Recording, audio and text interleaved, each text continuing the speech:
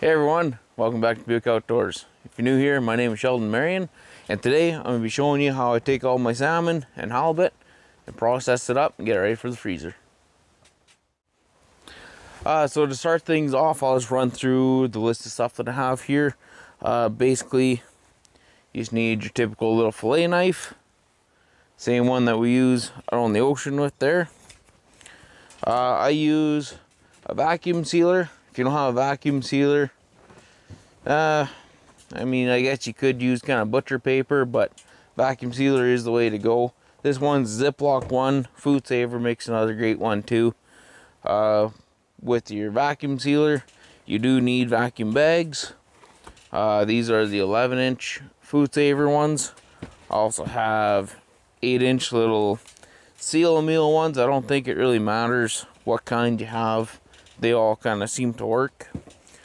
Next, just a simple pair of scissors for making your bags and cutting your fish bags open.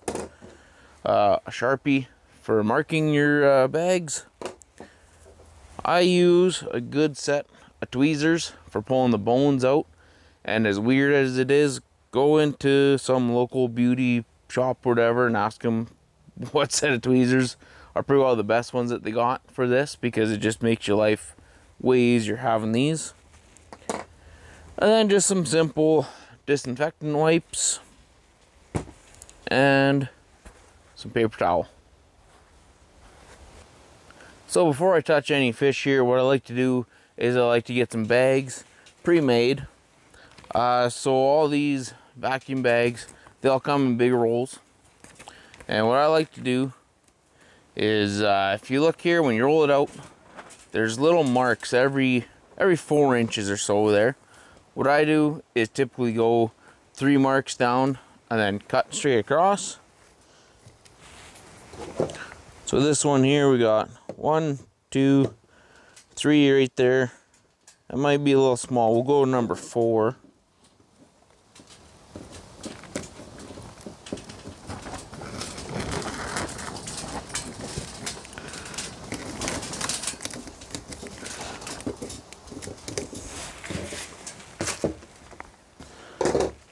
Now what you're left with is a fairly big bag, but it's a lot nicer to have a bag that's a little too big instead of one that's too small. If it's too small, you're just wasting a bit of your bag. But with these rolls, they're open on both ends. So we got to take her to our little Ziploc machine here, your little vacuum wrapper. Open her up, lay her down, and this part doesn't really matter as long as your opening here is above this line. So I just put it right into the little vacuum section there. Make sure it's fairly straight. Close her up and then just push the little seal button. With this one, a red light comes on. When the red light goes off, you're good to go. And then that way we seal the one end and we have a bag that's ready to go here. So red light came off, open her up. You have a nice seal right here. That little bit of lip there, don't worry about that.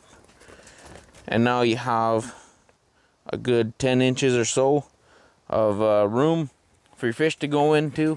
And then also, if you have a piece of fish this big and you have that much extra, it's not a big deal at all. It makes it, for sealing it and vacuuming it, so much easier. But that's how you make a bag. And now we're going to be starting to fillet fish. Alrighty guys, so now that we have one of our bags made up, I'm going to grab a fish, put it on the table. We're going to start to fillet him.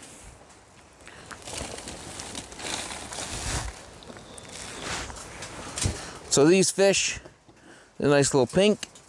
These fish, they've been thawing out for almost 3 days here now. So they're just starting to get thawed.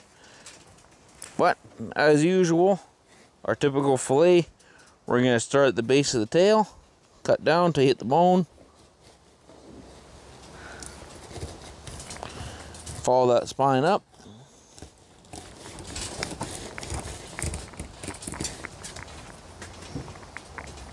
and there we go. Flip it around, do the same thing on this side.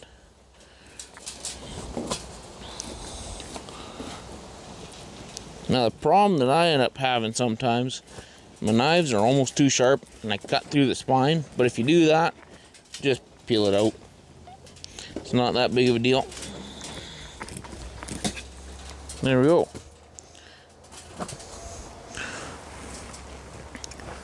And that's all you got left. A little bit of bone, tiny little bit of meat there, but that's fine. Now the next thing that we do, we gotta knock the hide off.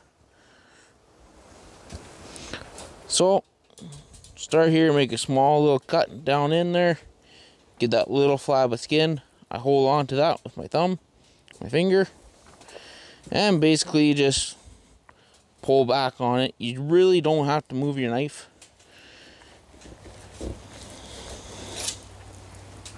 There we go. Skin's off. Now what we have here is some of these rib bones. You can see the bone is right there. So basically take your knife, go underneath it, make one nice cut. That. Now you just follow that cut down. Angle your knife slightly up so it hits the bones. And there you go.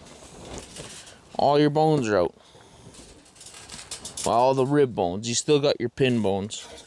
So your pin bones are all right here. If you run your knife like this, you can see them all starting to stack up. Now you can either use your knife and cut them out, or you can use some pliers. Pliers take a little bit more time, or I shouldn't call them pliers, they're tweezers. But grab each one of them.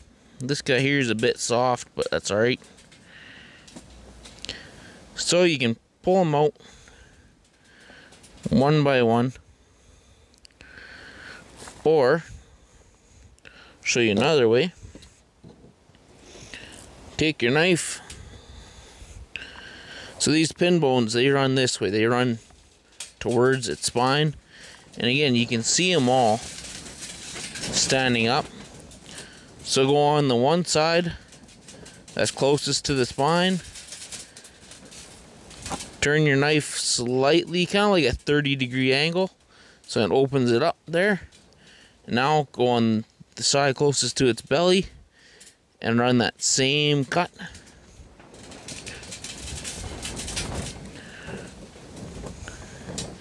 And this right here, that's all pin bones.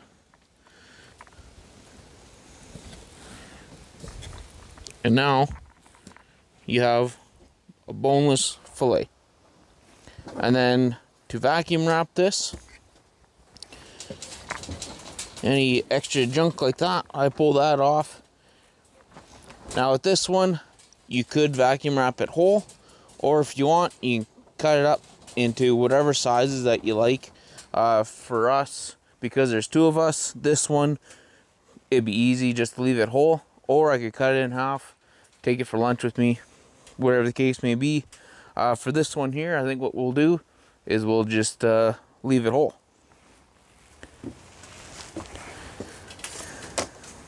And for that, take your bag, take your open end,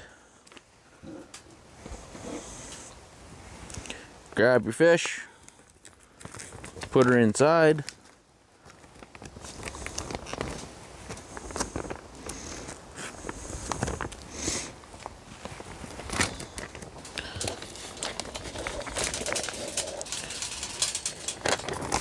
What I like to do is try to get it right in the center, or as center as possible.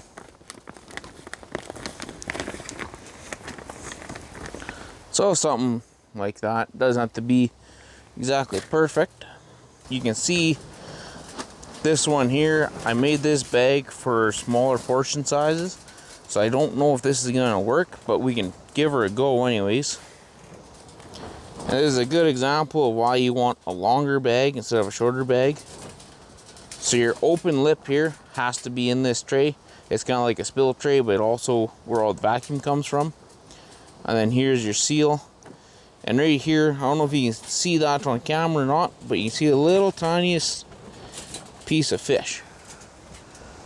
So that right there, that was in there. If you left that there, you wouldn't have sealed this. So we have that nice and squared up. Put it in there. Lock it down like that. This one here is really easy. Push the vacuum and seal button. And now what it'll do, it sucks it up nice and tight. Every once in a while you kind of got to give this a little bit of a wiggle, because it just runs off of vacuum pressure. Once it sees enough vacuum pressure, it'll automatically seal it. And if it doesn't, you can just hit the seal button too. It keeps that vacuum on it there for a little bit. Hit the seal button, that red light comes on, and then once that red light goes off, it's sealed. So right there, red light's off. Open her up. Now we have a vacuum wrapped pink salmon. Not quite ready for the freezer yet. I grab my Sharpie, and I don't write pink salmon, coho, chinook, none of that. I just write the date. So for this, it's just 2021. And there you have it. There's one salmon fillet ready for the freezer. And that's all there is to it. Alright guys, so now we've finished up all of our salmon. So we're gonna get working on our halibut here now. And for me, what I do is I fillet these slightly different than everyone else. So I got all 4 fillets still attached at the tail, and unfortunately this stuff's still kind of pretty well frozen, but we'll still be able to get her done here. But if you want to see how I fillet my halibut like this, I'll put a little link in the description below for you to check out. And then also up here in the corner, I'll put a little tag in there. You can just click on that right now if you want, and you can watch it now. But anyways, it's the same thing as our salmon. What I'll do, simply take this, take it off from the tail, and we'll just put this to the side for now. And we'll just deal with the one fillet. So it's just like our salmon. First thing we're going to do, we're going to take the hide off of him. Put your knife in there. Oop. Run her down. And with this being frozen still, I don't know if I'm going to get it all off. But we'll see. We got most of it. Left a little bit there. This here, we can just take this off.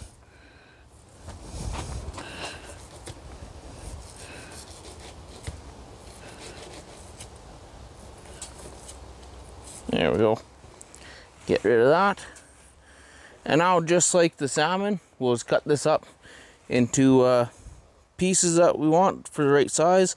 So for this one, we'll just slice her down in half there. Then simply take our bags,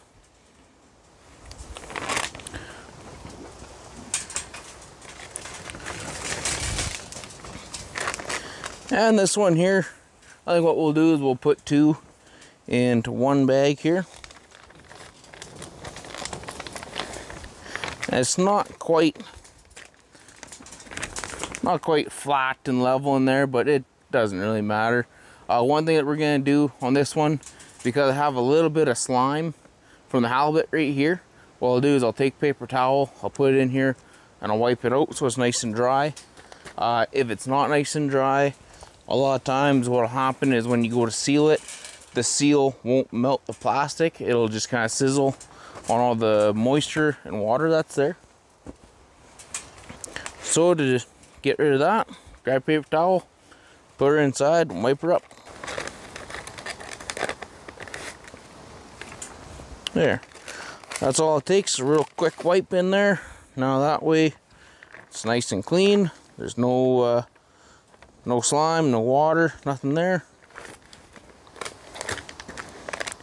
And again, take her, put her into your little catch tray there.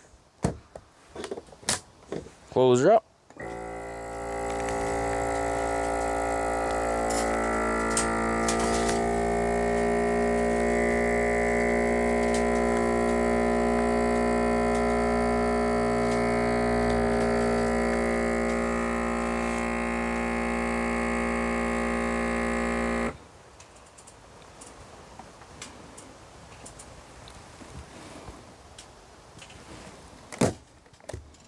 And just like that, we have some nice halibut ready for the freezer. But anyways, guys, that's how I process all my fish. Salmon and halibut, basically the same technique. Thaw it out, fillet them up, take the bones out, knock the hide off, vacuum wrap them, date them, freeze them, and you are good to go. Anyways, I hope you enjoyed this video. If you did, hit that like button. Make sure you leave us a comment or two, subscribe to the channel. We'll catch you on the next one. Alright guys, so for a little quick tip here for you. If you're vacuum wrapping your stuff and it just keeps kind of pulling up a bunch of moisture, what you can do is you can take a paper towel, fold it in half, fold it in half again, take this, put it on the inside here.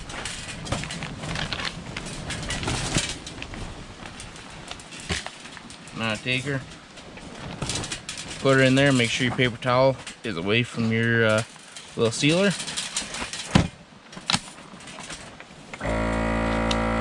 And now this way, once this sucks down, it'll pull some moisture out, but it should get caught in here. See how it's getting all sucked up? Red light came on, it's off there.